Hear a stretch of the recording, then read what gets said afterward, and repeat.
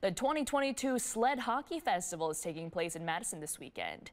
13 teams came together to enjoy the sport they love. The festival has both youth and adult divisions and offers a weekend of hockey and camaraderie. The event is held every October. Mason Kofoid from the Wisconsin Skeeters says this sport is special to him. Hockey's hockey, no matter how you look at it. It's kind of special to me that I can do something like this and be with my friends and bond with them.